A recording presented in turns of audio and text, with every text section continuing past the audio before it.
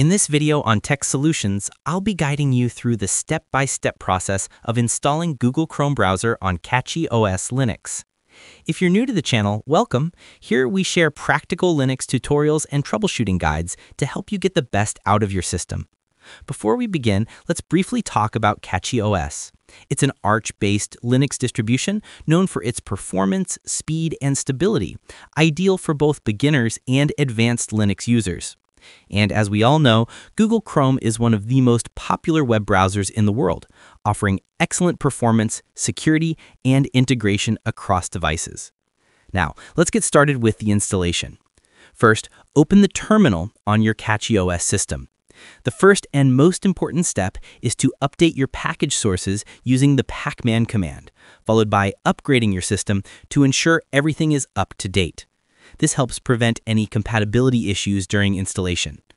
Once your system is updated, the next step is to install the Yay package manager.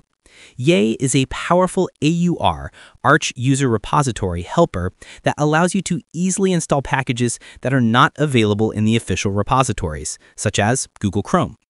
When the installation of Yay is complete, you can proceed to install Google Chrome using Yay. Simply follow the command shown on your screen. This process may take a few seconds to complete, so be patient and let the system handle it. At this point, it's worth mentioning that Yay not only simplifies package installation, but also helps keep your AUR packages updated easily, making it a great tool for any Arch-based user.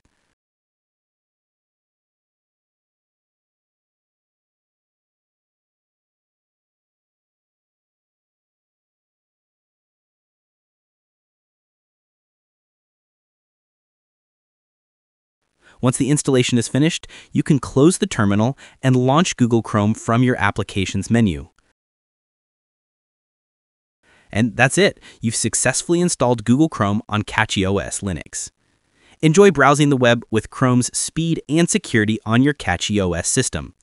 If you found this video helpful, don't forget to like, share, and subscribe to Tech Solutions for more Linux tutorials and tips. Thanks for watching, and see you in the next video.